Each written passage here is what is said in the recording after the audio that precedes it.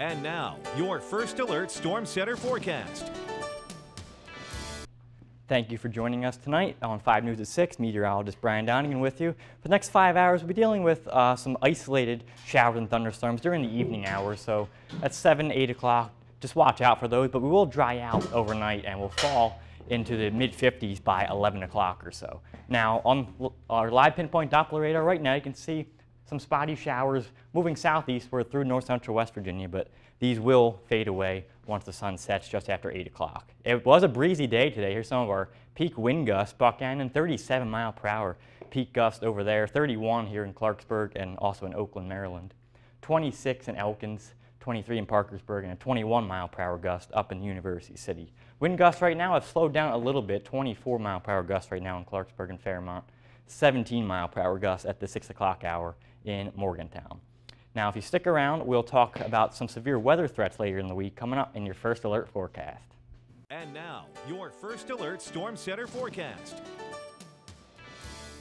Thank you for joining us on 5 News at 6 on this Saturday evening. Meteorologist Brian Donegan with you. It's going to be a chilly night for tonight, so grab the jacket when you're heading out. Some isolated showers and maybe a rumble of thunder this evening, but that will fade away. We'll be left with just partly cloudy skies overnight, and winds will diminish as well. But like I said, grab that jacket for later on. It will turn chilly overnight, down to 37 in Davis, 39 in Kingwood, 41 in Grafton, and 40 over in West Union overnight tonight. Now, let's take a look at your weather headlines. It's going to be a dry and mild day for your Sunday, so no rain to worry about for tomorrow, but there will be rain to worry about every day next week. There's at least showers in the forecast every day of the 7-day forecast except for Sunday. So enjoy tomorrow while it's dry, and some flooding will be possible later next week as well, especially by the middle of the week when all that rain just has nowhere to go from piling up all week. Now, if you take a look at your live pinpoint Doppler radar, there are some showers, maybe some rumbles of thunder in this, moving southeastward through north central West Virginia, particularly across Harrison and Mon counties and Marion County as well. These will fade away after sunset, so if you have plans later on, it is looking pretty good outside. Right now outside, 70 degrees, nice evening out there, 69 up in Morgantown, 67 over in Elkins at the 6 o'clock hour. Now we take a look at your future cast through the overnight hours. Any showers break up, just partly cloudy skies overnight. 8 o'clock tomorrow morning when you're waking up, plenty of sunshine out there, just a few clouds. That will be the story for most of the day. 12 o'clock, more in the way of sunshine, then clouds, just a few clouds like I said. 5 o'clock for dinner, maybe a few more clouds around, but still plenty of sunshine. So get out and enjoy Sunday because some showers will be arriving on Monday. We're dry Sunday night, Monday morning, 8 o'clock, dry for the morning commute, but you'll see some showers come up here on Futurecast by 2 o'clock on Monday, and these will move northeastward through the day. There could be showers around on Monday morning, but steadier rain is likely in the afternoon. Now, for tomorrow, 67 degrees for the high, sunshine, few clouds, dry day. Get out and enjoy that. It's looking like a fantastic day to end the weekend. Get to 67 also in Grafton and Philippi, 64 in Morgantown, and low 70s in Sutton, Glenville, and Harrisville on Sunday. Now here's the 7-day forecast.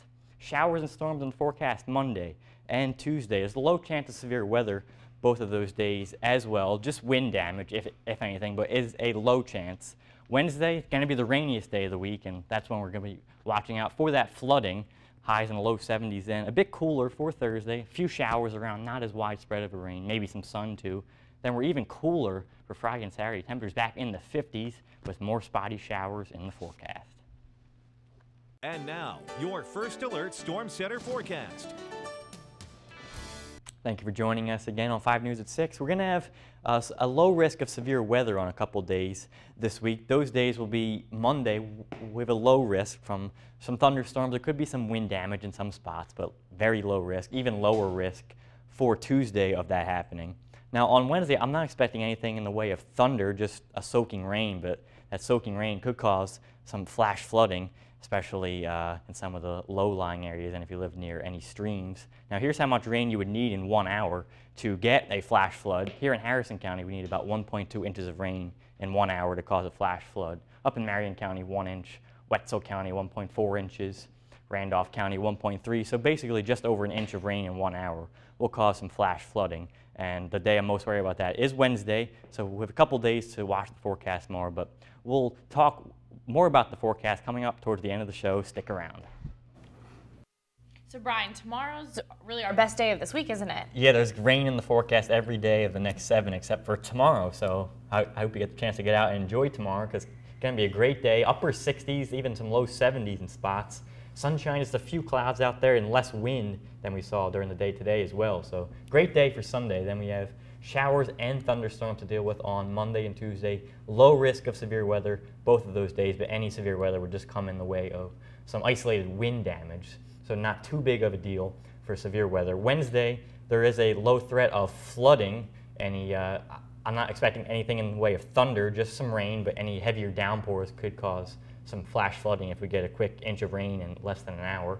Then some less rain, still showers though, but less in the way of rain for Thursday and Friday, but we cool off in the 50s by Friday and Saturday, and we might start to see a little bit more in the way of sunshine by Saturday, but temperatures only in the 50s. I mean, we're in May by Thursday, and the temperatures are getting colder, so it's kind of backwards, unfortunately. I feel like that's just how it's been going lately. This winter just will not give up, will it?